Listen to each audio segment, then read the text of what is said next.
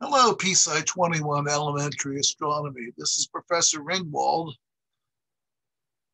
We will, in this class, start to cover Chapter 8 on the motions of the planets and the beginning of science, a history of science, how science got started.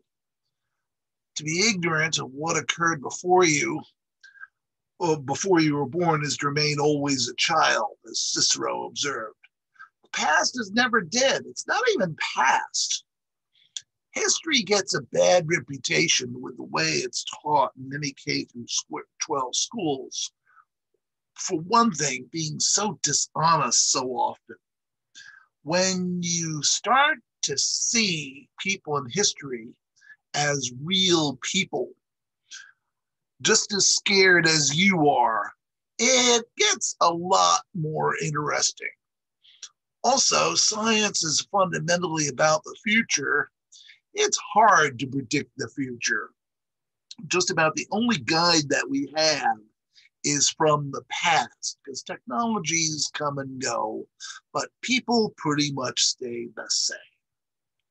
So, astronomy is the oldest of the sciences, going well back into ancient times. Most of the other sciences really didn't get started until the late Renaissance, until the beginning of the modern age in the 1600s and 1700s.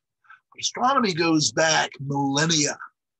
The ancient Chinese had the most advanced astronomers and observatories in the world until the invention of the telescope. And remember, the reason why people around the world in ancient times wanted to know about the sky was it was how they could tell time and also the time of year. Also, it was useful for navigation at sea. When a sailor is on a ship, they have to stay within sight of land. If they get out of sight of land, the only landmarks are there. The only way that they can tell what direction they're going if they don't have a compass is the sun, moon, and stars. So the ancient Chinese had the most advanced astronomers and observatories in the world until the invention of the telescope in the 1600s, well into modern times. The earliest observatories may have preceded 6000 BC during the New Stone Age, even before they had bronze or iron or refined metal of any kind, when they were still making knives out of stone. They certainly had sophisticated observatories by 2300 BC. They had a complex lunisolar calendar. They kept records of their observations for many centuries. The Chinese, like we do in the West, keep time with their calendar, not just with years, so the Earth going around the sun, although they didn't know that. They thought it was the sun going around the Earth, but in fact, it's the Earth going around the sun once a year. And also with the motion of the moon through the sky. The moon going around the Earth once every month. So the two cycles of months and years made for a more accurate calendar. Ancient Mayans used a third cycle, namely the motion of Venus, the planet Venus through the sky. Therefore, they had the most accurate calendar. The Chinese had a lunisolar calendar like we do. And more to the point, the Chinese kept records of their observations for many centuries. The Babylonians lived in Mesopotamia, which is now in Iraq. They began observing the sun, moon, and planets after 3500 BC and kept records of it after 1800 BC.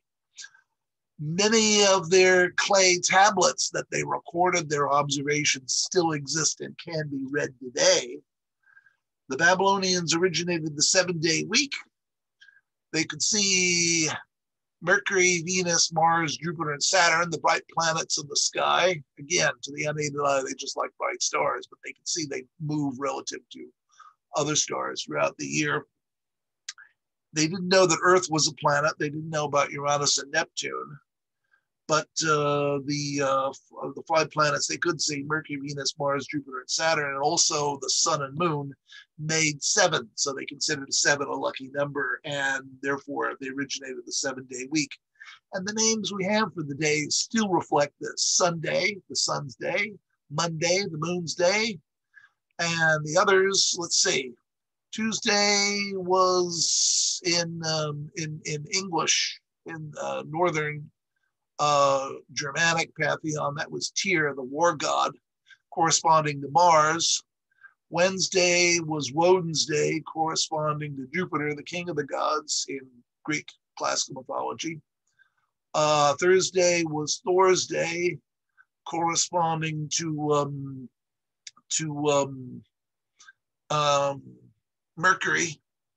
Friday was Frigg's day, the love goddess, corresponding to Venus. And Saturday was Saturn's day, corresponding to Kronos, or Saturn, the Greek god of time. So there are connections to all of them still. It amazes me how traces of ancient cultures survive on and on. So the Babylonians originated the 7-day week. During the French Revolution, the revolutionaries tried to decimalize everything. They did institute the metric system of weights and measures, but they tried also to institute a 10-day calendar, a 10-day week. It never caught on. The traditional ancient 7-day week really fits what humans can do very well. The Babylonians also originated dividing circles into 360 degrees, hours into 60 minutes, and minutes into 60 seconds. The Babylonians had a base 60 numbering system. They knew there were 365 days in a year, but they considered 360 to be a very special number because it can be divided into evenly into many different ways. 2 times 180 is 360. 3 times 120 is 160. 4 times 90 is 360, etc. And therefore, that instituted 360 days a year plus 5 days at the end of the year for holidays. Notice that to this day, there are 5 days, or a little more than 5 days, between Christmas and New Year's. It's still a trace of that from ancient times. The Babylonians are widely considered in the West to be the birthplace of astronomy, although the ancient Chinese were doing it at least 1,000 years earlier. Yeah, but we don't have as many of the Chinese records of their observations as we do for the Babylonians. A lot to be said for recording your important information on durable media. The Babylonians are widely considered everywhere to be the birthplace of mathematics. Both the Old and New Testaments in the Bible mention Babylon as being a very wicked place. I always thought that was somewhat appropriate. The ancient Egyptians had an astronomical calendar with 365 days in a year in 2400 BC. They aligned their pyramids to the stars, originating dividing days into 24 hours. Actually, the Babylonians had originated dividing days into 12 hours. It wasn't until 1,000 years later that the ancient Egyptians realized that time passes at night too, so 24 hours in a day-night cycle on the average. The Library of Alexandria in Egypt was the center of learning of the classical world, beginning in about 300 BC. The ancient Greeks began asking scientific questions about nature, such as what is the world made of, and not who made it. Scientific questions seek answers that can be understood rationally from observations of the physical natural world, not from the supernatural, intuition, or revelation. Science also follows ideas wherever they may lead. Again, the idea from chapter 7 of falsification. If there's no way you can prove it right and no way you can prove it wrong, it can't be science. One's preferences or preconceived notions must not interfere with any investigation for it to be considered scientific. And it was the ancient Greeks who came up with this mindset. But the Greeks didn't invent true science. They thought that any work with their hands was beneath them, so they couldn't test their ideas by experiment. The Greeks were very much a slave society, and they looked down at anybody who uses their hand, basically use their hands. The only people in those days who could afford an education or the time off to get an education were wealthy people. So they had this hang up about working with their hands, so that therefore could not build and test experiments. They couldn't build and run experiments to test their ideas. And later they came up with excuses why it shouldn't be necessary, which we now know are quite wrong. Science is fundamentally something you do with your hands. That's why labs should be an essential part of any science course. Once we go back to in-person classes, we really ought to bring back labs. Now we're doing the basically as homework assignments, but really having students out under the sky looking through telescopes at the moon and other easy objects to find, really there's no substitute for it. Thales of Miletus is widely considered to have been the first Greek philosopher. He's old even by the standards of the ancient Greeks.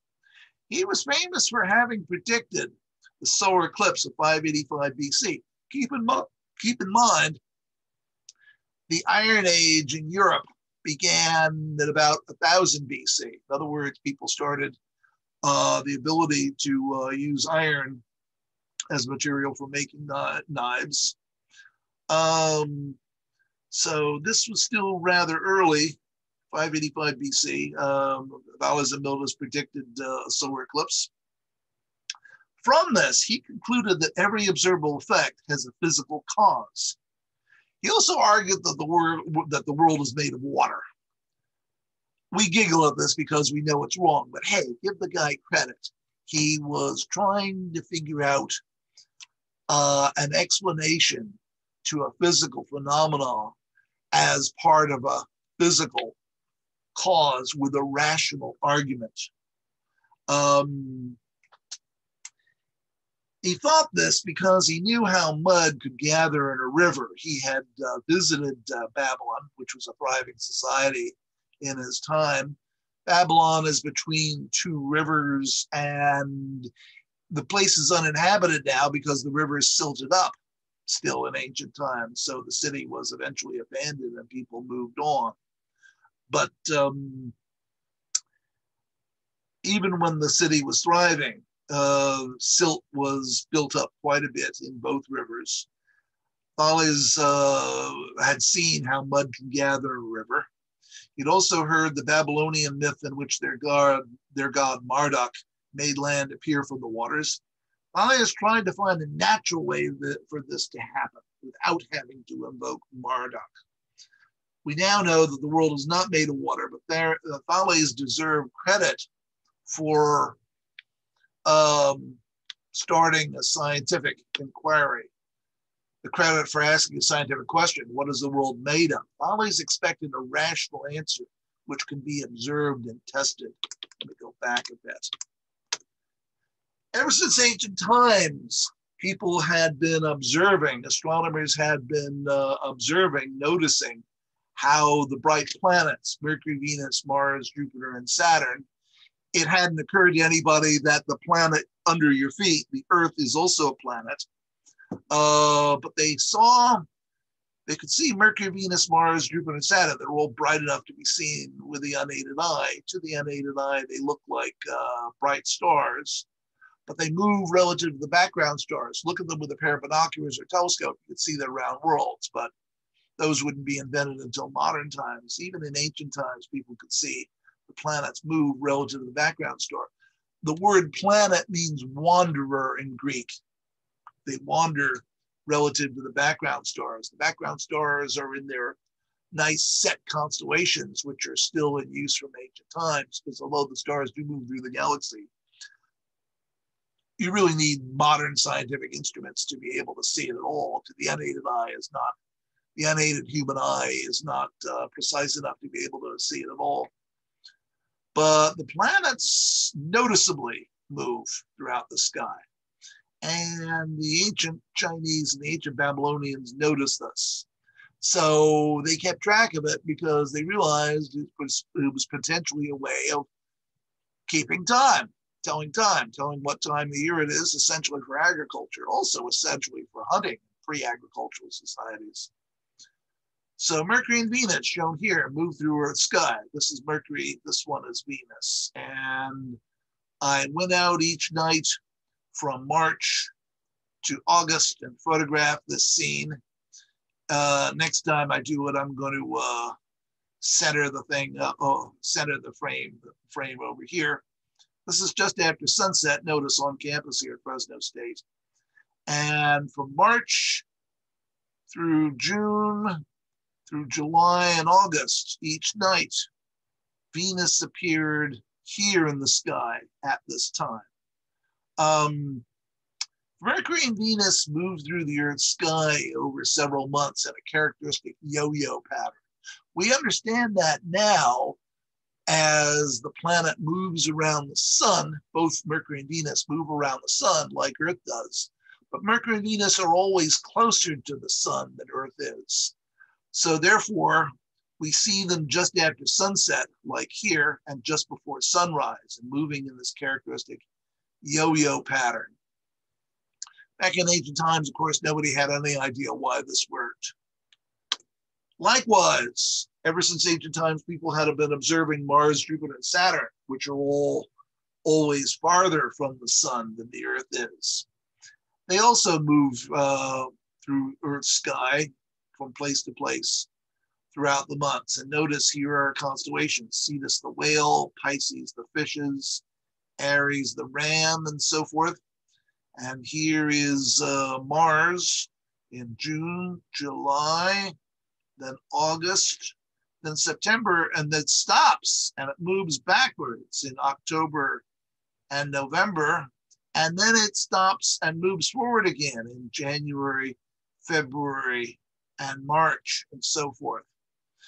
This is called a retrograde loop pattern, and people had no idea why Mars, Jupiter, and Saturn did it, and why Mercury and Venus did. We now know it's because Mercury and Venus move around the sun, and they're always closer to the sun than Earth is. Mars, Jupiter, and Saturn are always farther away from the sun is, so as the Earth overtakes them in its orbit, it looks like it's going backwards. I'll show you more about this later when it was figured out by Nicholas Copernicus in the 1500s. And again, the ancient Greeks had what is essentially recognizable today as a class prejudice. They looked down on people who worked with their hands. Therefore, they were very good mathematicians. And their philosophy came to the beginning of science, but it really didn't get very far. It didn't find out very much about the natural world because they didn't really invent modern science. They had this hang up of testing ideas by experiment. And here are two of them with their beautiful temples in the background. And one of them says to the other, what I especially like about being a philosopher scientist is not having to get my hands dirty. The most famous Greek philosopher of all time, and the one considered to have the most authority, at least in medieval times, was Aristotle. Aristotle wrote widely on ethics, politics, logic, and nature. You might read his works on many other college courses he may take. He reasoned correctly that Earth is round. American school children are often taught that Christopher Columbus had difficulty getting funding to fund his voyages, in which he became the first Westerner to come to the New World in 1492, even though Lee Erickson had done it 500 years earlier. Because a lot of people at the time thought the world was flat. Actually, that's flat out wrong. Well-educated Europeans in 1492 knew the Earth was round because they had read the works of Aristotle. And he reasoned correctly that Earth is round. He also incorrectly reasoned that the Earth couldn't possibly move. We now know that it does move. He thought that reason alone was enough to understand nature, so he missed the importance of experimenting to test one's reasoning. He did stress empirical observations, which is watching nature to see what it does, however. He died in 324 BC. He thought that the Earth was the center of the universe and that things fall down. There we go. things fall down because they're attracted to the center of the earth, because the earth is the center of the universe, as he would say, the center of all motion.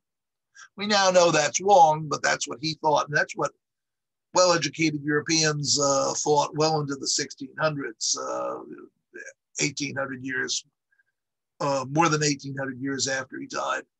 And Aristotle also thought that the moon, Mercury, Venus, the sun, Mars, Jupiter, Saturn all moved around or orbited the earth. The moon does orbit the earth, but none of the others do. The earth orbits the sun and the other planets orbit the sun. But this is what Aristotle thought, again, because at first it seems obvious the earth is the center of the universe. It's not. It turns out it isn't. But in those days, again, they didn't have true science. So Aristotle had an earth-centered or geocentric. Geo means earth, like in geology or geography. Geocentric, earth-centered model of the solar system. And he had four arguments for why the earth is round. Namely, during a lunar eclipse, this doesn't happen every month. That's the monthly cycle phases. But every 2 or 3 years, the earth will cast a shadow on the moon. And Aristotle noticed that every time that it does, the shadow is round. During a lunar eclipse, the earth casts a round shadow on the moon. Aristotle also noticed that when ships sail out to sea, they disappear across the horizon, hull or bottom part first, and then superstructure later, and then mast and sails last of all. So bottom part to middle part to top part become progressively what you can see of a ship. The obvious reason is because the earth is round. If the earth were flat, as a boat or ship sailed out to sea, it would fall off the edge and therefore completely disappear, all of it, and it doesn't. So ships disappear on the horizon, hull or bottom part first, because the earth is round. American school children are often taught that Christopher Columbus noticed this and gave Columbus the idea that the earth is round. And he might have, but Aristotle did it long before he ever did. Another one of Aristotle's proofs, now known to be correct for why the earth is round, is a Greek mathematician who worked in the great library of Alexandria in Egypt, called Aristophanes, noticed that,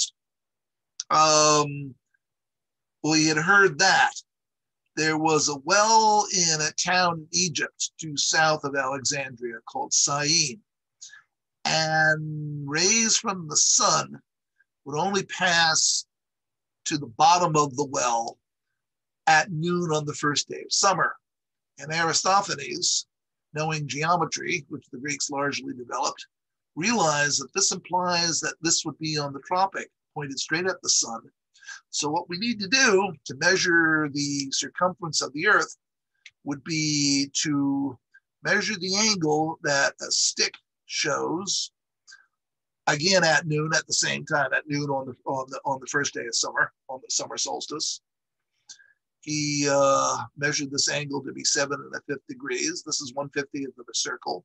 So Aristophanes reasoned that the distance from Alexandria to Syene had to be 1/50th of the circumference of the earth.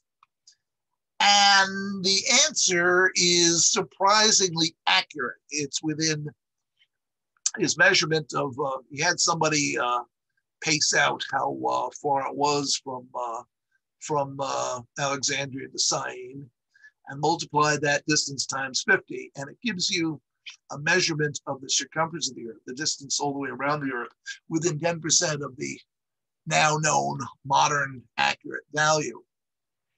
Another way to say this is, as you travel farther north, circumpolar stars become higher in the sky. Another ancient Greek, Aristophanes, would use this to measure the Earth's circumference surprisingly accurately, although Aristotle knew it good 150 years before Aristophanes did this. Aristotle's fourth argument, now known to be correct, why the Earth had to be round, is the reasons why we have time zones. You ever notice when you call somebody in the East Coast of the USA, they're 3 hours later than we are? And you call up somebody in England, they're 8 hours later than we are. And you call up somebody in Japan, and they're 1, 2, 3, 4, 5, 6, 7, 8 hours later than we are, although it's the next day because the international date line is there. Actually, it's the day early because of the international date line. Time zones are because the Earth is round. Because the Earth is round, the different parts of the Earth are facing the sun different times of day, and the Earth rotates once every 24 hours. So the Earth is divided up into 24 time zones, where all clocks within one time zone set to the time set for the zone, usually in the very middle. In the USA, we have Eastern Standard Time, Central Time. Chicago is on Central Time. I always thought CST stood for Chicago Standard Time. It doesn't. It's Central Standard Time, the middle of the country. Mountain Time, Mountain Standard Time for Colorado and the Rockies. We here in Fresno were on Pacific Standard Time. And of course, much of the year we artificially put the clocks ahead for daylight saving time, but that would be Eastern Daylight Time, Central Daylight Time, Mountain Daylight Time, and Western Daylight Time. The point is, Eastern Time is still 3 hours ahead of where we are because the Earth rotates. The Earth rotates that way. Therefore, the sun rises earlier in Europe than it does in the East Coast of the United States, and earlier in the East Coast of the USA than it does in North America. Well and good, you may say, but how could Aristotle possibly have known this? He didn't have a cell phone. He didn't have any kind of telephone. He didn't have any kind of long distance telecommunications. How could he tell that the farther east we go, the earlier the time, the earlier the sun sets, the sun rises rather? And the answer is he looked at records of solar eclipses on the same day. A solar eclipse is an astonishing phenomenon. The moon covers the sun for a couple minutes, and night turns into day, and everybody screams. And people notice that. Dogs howl. Birds come out and sing afterwards because they think it's morning. And there had been several of these in the area of Greece, and he noticed that reports of an eclipse, for example, in Baghdad, were always earlier in the day than in what we now call Turkey. At the time they called Asia, it still is Asia, which would happen earlier than in Greece or in Rome or in Spain.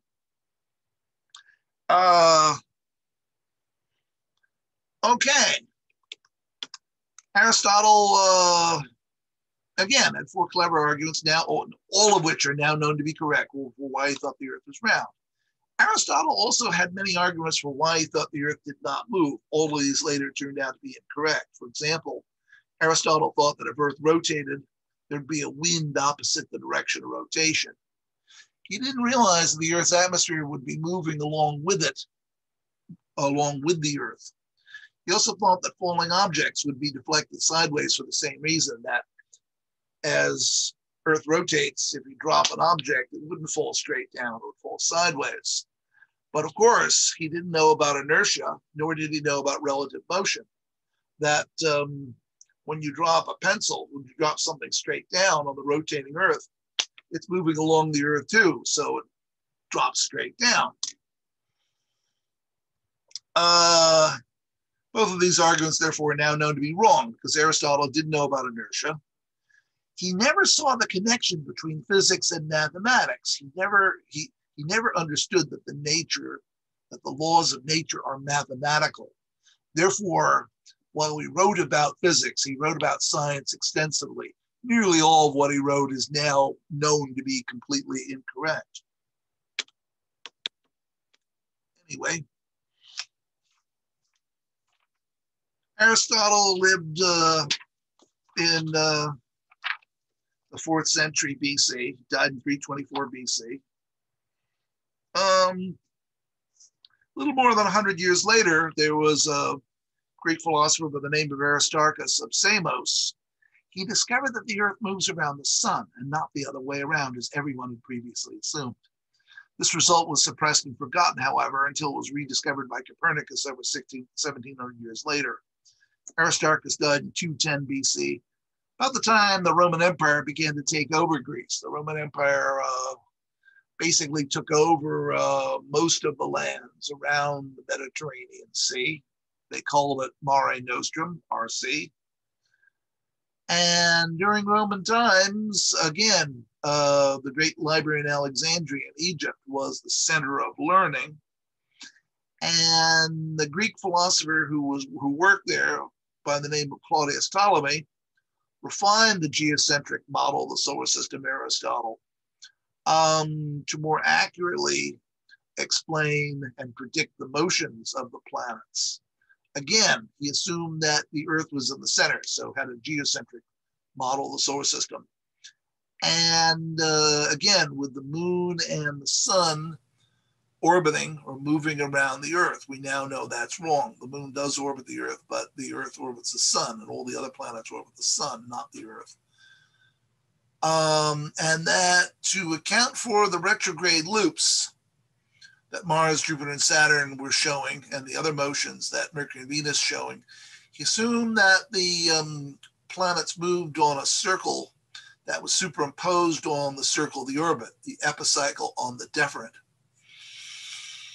We giggle at this nowadays because, of course, we know it's flat out wrong. The Earth is not the center of the solar system, but Claudius Ptolemy did deserve some credit because that he was able to make this work as well as it did really was very, very clever.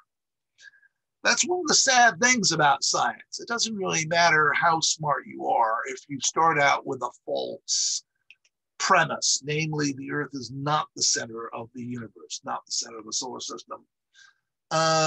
Being smart is not always prevent you from being wrong.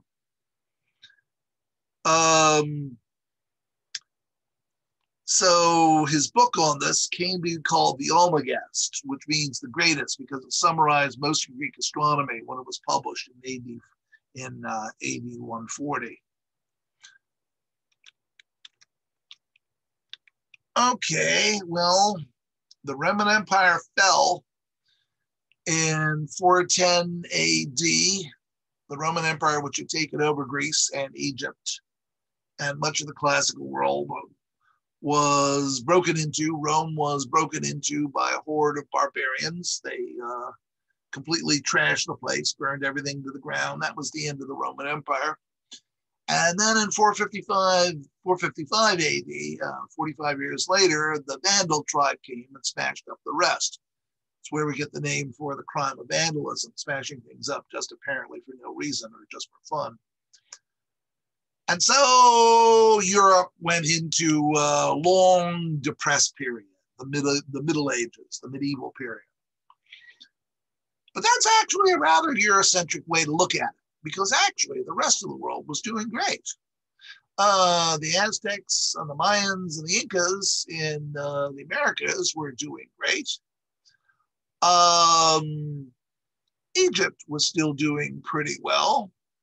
The Eastern, what had once been the Eastern Roman Empire, was doing well, centered in Istanbul. And of course, China was doing well. And India was doing well, and Arabia was doing well. And in fact, in particular, there was a lot of shipping, very lucrative shipping of goods back and forth across the Indian Ocean. This is what Christopher Columbus wanted to get in on. This is why he tried to get to what he called India by sailing west when he wanted to go east, because the earth was round. He wanted to get in on that Indian shipping trade because there are lots of valuable cargoes, lots of valuable trade in the Indian Ocean. The Arabs, based in Baghdad in the Middle East, what is now Iraq, kept Greek astronomy, classical astronomy alive after the Greek and Roman civilizations came to an end. In the 8th and 9th centuries AD, the Arabs invented algebra. Algebra, of course, is an Arabic word. Anything al and something, it's Arabic for the something. For example, alcohol. The Arabs discovered alcohol. They didn't like it. Other people did, though. But the Arabs also invented algebra. And the Arabs gave many stars, just about all stars bright enough so that you could see with your unaided eye in the sky. The Arabs gave names to, which are still used today. For example, Betelgeuse, which is Arabic for giant shoulder. And of course, it's every kid's favorite because it sounds like Beetlejuice. And of course, they didn't have the printing press in those days, but they kept Ptolemy's book from wearing out. They kept copying it. So the Almagest is Arabic for the greatest. In the following centuries, continuing observations of planetary motion increasingly showed that Ptolemy's Earth-centered model was inaccurate. More complex versions of Ptolemy's model were proposed, involving epicycles on epicycles. So, again, throughout medieval times, astronomers continued to observe the sky. They found Ptolemy's model to be increasingly inaccurate. The 1500s rolled around, and there was a Polish cleric and doctor, and really an amazing person. He was so well educated. Mathematician too. His name was Nicholas Copernicus in Latin, which was the universal language in Europe at the time. His native Polish, his name was Nikolai Kopernik. He realized that it's possible to understand the motion of the planets and predict the motion of the planets and use them as accurate clocks if you abandon the assumption that the Earth is the center of the solar system. And in fact, the Earth moves and the other planets move around the sun. The only thing orbiting around the Earth still is the moon. Again, he applied Occam's razor, the idea that the simplest solution, the solution that requires the fewest assumptions, is usually the most likely. He found he could explain planetary motion if the sun was at the center of the solar system, with the Earth and the other planets orbiting it.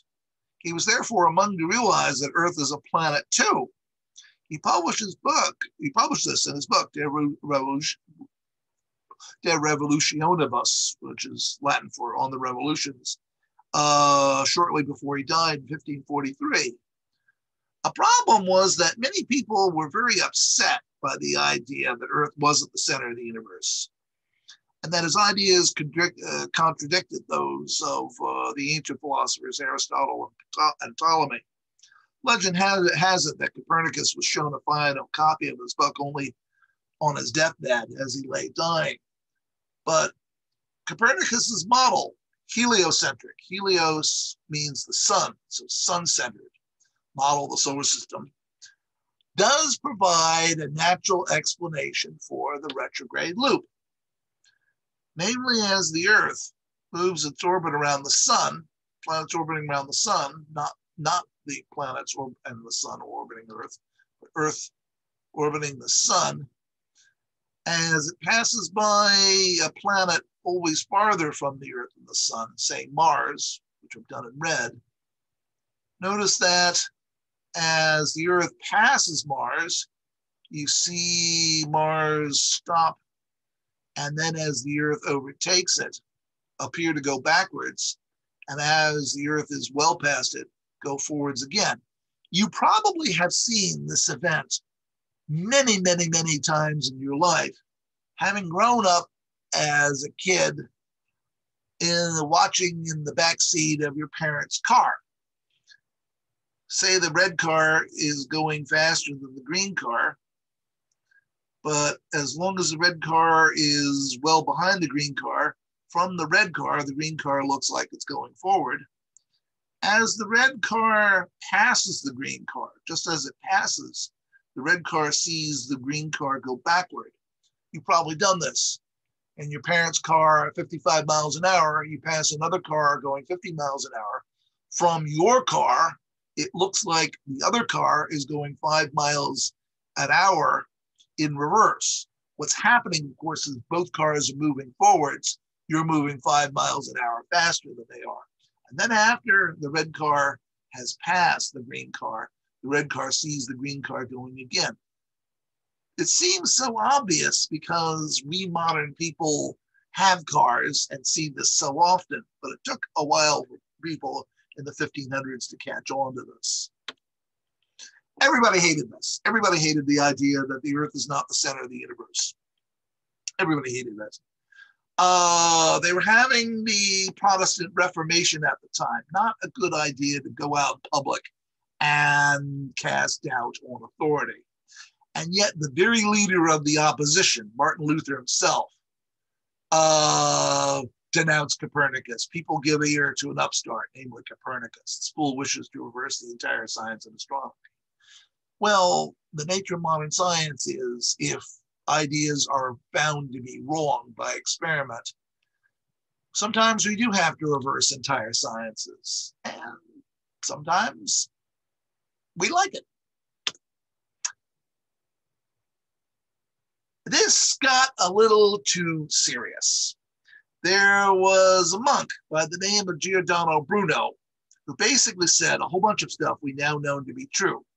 Namely, there are countless suns and countless Earths all rotating about their suns in exactly the same way as the planets of our system. All true. We see only the suns because they are the largest bodies and are luminous, but their planets remain invisible to us because they are smaller and non-luminous. Again, we now know this is all true. The countless worlds in the universe are no worse and no less inhabited than our Earth. We still don't really know that, but we think it's likely there may be at least simple life elsewhere in the solar system. Nevertheless, people in 1600 did not like him saying that at all, and they burned him alive at the stake. And here is a place in Rome commemorating where he was burned alive at the stake. It's now a free speech center.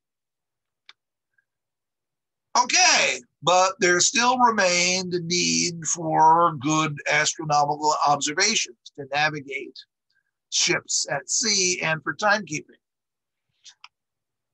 Denmark is an island kingdom in Northern Europe. They still do a vigorous trade with shipping. And Tycho Brahe was a Danish nobleman.